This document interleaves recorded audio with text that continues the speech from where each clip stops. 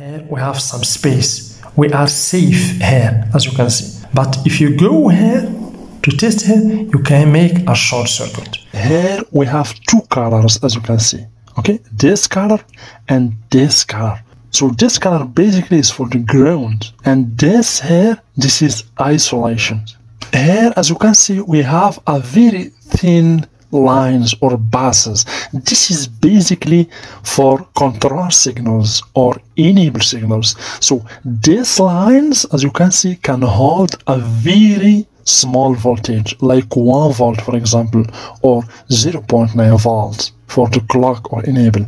But for this, it can hold 3.3 volt or even 5 volt. In this video, I'm going to show you step by step how to track and follow signals in order to troubleshoot the failure in any motherboard. So let's get started. So we're gonna see basically 4 motherboards in order to go deeper into understanding how to track and follow signals. So let's begin with the first motherboard. So as you can see here, we have many lines with different sizes. Okay, many lines with different sizes. So when you find a bolded line, means the current is high, is increased, and when you find a very thin line, means there is just a small current and small voltage, of course, pass through it. So for example, here we have some lines. These lines basically are bolded. It can hold 5 volts, 3 volts, 7 volts, etc. So as you can see, these points here in the right are connected to the point in the left, as you can see, because we have the bus connect these 2 points. So to be sure, we can use just the multimeter. We can choose just the continuity option, as you can see, or the buzzer option. So always to test the continuity, you should choose the buzzer option or the continuity option. So let's check right now the resistance of this line. Normally we should, if we use the multimeter between these 2 points, we should get a low resistance. As you can see in the multimeter, we get about 0 on the multimeter. Means these 2 points are connected together. So let's check the second points. As you can see, also we get a low resistance. So these 2 lines are serviceable. No cutted line here. Okay, so this is very easy, but we go in to see more advanced things. Just continue with me. Please, we'd like to give a huge thank you to the sponsor for this video, PCBWay. PCBWay offers many services ranging from PCB production and assembly to 3D printing and a variety of materials. CNC machining, sheet metals fabrication, injection molding, and more. PCBWay makes it easy to get custom parts for your project, and if you don't like to work a lot with a soldering iron, they can even assemble your PCBs for you. That's the PCBWay. Now back to the video. So for example, for this point, as you can see here, we can find the other point. As you can see, just we can follow the path, as you can see, and this is it.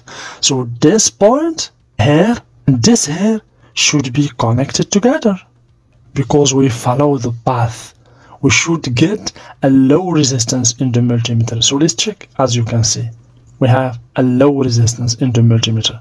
Means these 2 parts are connected together. Why? Because just we follow the path, the line here. Okay, so if we have 5 volt in this point, we should get 5 volt also in this point.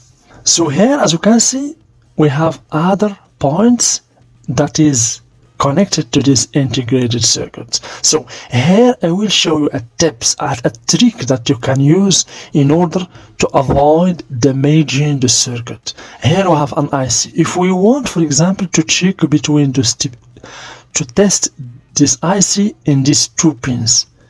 Okay, if we go directly to IC pins, we can make a short circuit.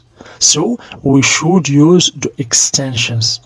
This pin here, as you can see, is here, connected to this point. And the second pin is connected to this point here. So I can just check between this point without going directly to the IC. You can make a short circuit and then damage the IC. Okay, that's why you should always use extensions. As you can see, just follow the paths. For example, here we have more space here, but if we test directly into IC, we can do a short circuit. So do you see here lines? As you can see, these lines, always there is a difference in terms of size or thickness. So this line, for example, is a bolded line. It can hold even 19 volt. And here, as you can see, this large path here is for the ground. When you find a very large path, means for the ground. So let's see this board also. I'm going to show you 4 boards, mini boards, in order to go deeper into understanding how to track voltages. So basically, this is a switch mode power supply motherboard. As you can see here, for example, this is the ground. Okay, this is the ground here. So you can determine the kind or the type of the bus. Is it the ground? Is it for data? Is it for power? Just using your intelligence. If the bus is very bold, means the bus is the ground. So let's check another motherboard here. As you can see, basically this motherboard we have, this is basically the processor here. Do you see the buses here? The buses are thin. All these buses basically are for data and control signals. Here we have a very bolded, as you can see, bus. This can hold even 30 volts or 20 volts. Okay, in accordance with the type of the board. As you can see, this bus goes to capacitors. This is filter capacitors, and also goes to diode here. Do you see? So this bus is for power, and those here are for control signals. And here, as you can see, this is ground. Automatically this is ground. Okay, the large path is always for ground. Okay, so this is for ground. So here, as I told you before, if you try to test or to check the IC here directly in its pinout, you can damage it. You should use extensions. As you can see, always use extensions.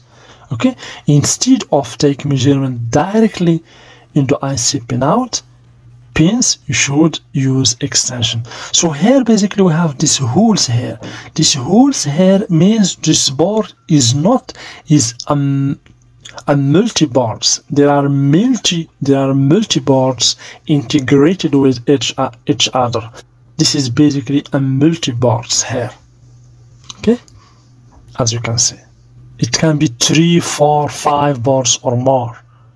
That's why you find these holes. Always when you find this, like these holes, means this is a multi-boards. As you can see, we have also holes here. So let's see right now another motherboard.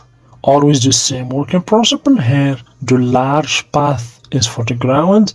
So here, for example, this is a bolded line here. This line can hold a very high power. Okay, so basically this is a switch mode power supply. Here we have even 115 volts. This can hold 115 volts. So here, as you can see, this is basically a laptop motherboard. Of course, for the laptop motherboard, the voltages are very small. Okay, we have just the high voltage can be 19 volts or 20 volts. That's why you will find usually a 10 buses. As you can see here, we have a 10 buses. The buses that can hold 1 volt, 2 volt, 3 volts. Okay, because the high power basically in the laptop motherboards can be 20 volts or 19 volts. Okay, as you can see here, basically this is for data and control signals.